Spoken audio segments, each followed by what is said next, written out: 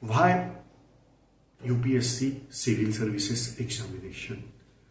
Why we have to appear for this type of examination?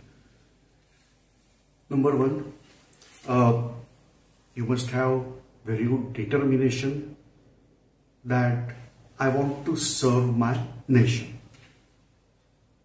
Say, whatever job you are performing, good quality job obviously for nation, that is also building process of nation only.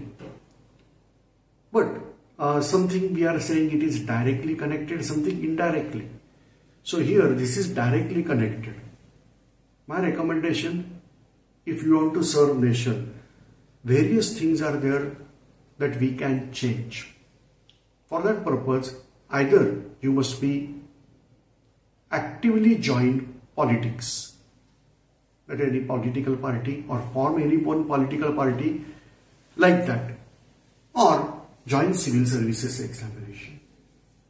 Appear for civil services examination and join civil services, because actually if you observe, tremendous power is there in hands of these administrative services, and they have capacity. If they determine, then they have capacity to change the nation.